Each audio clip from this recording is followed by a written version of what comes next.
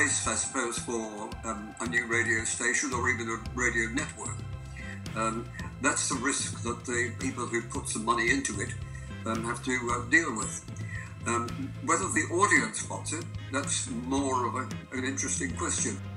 It's interesting, but I fear it's probably doomed, because I'm not sure where their market is, who will subscribe to it, because it will become a subscription radio station. It's going to be part of the behind the paywall at times eventually.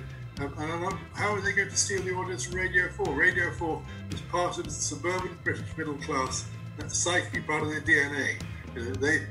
To wean them off of that, I think, is almost impossible.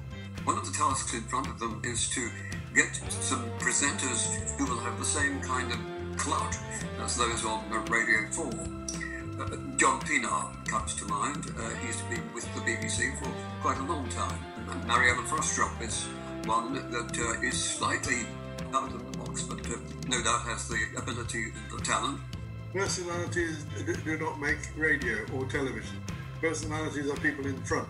I mean, the big secret of the BBC is a thing called producers. And producers produce. They actually make programs which are presented by people. So presenters present, producers produce. And I'm not convinced, looking at the lineup of Times Radio, they've got that many hard-nosed journalists working for them. You know, they've got a lot of good people, and in some of them, personalities. Is Amber Rudd going to give a government minister a hard time?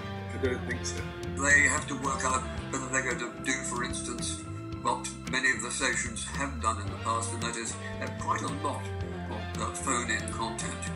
If it proves itself as being a successful piece of the marketplace, then I'm quite sure that it'll be fine, and the others will just have to play catch-up. I think it will have a very uphill struggle to have a future, and News Limited will have to have a very, very deep pocket if they're serious about taking on Radio 4.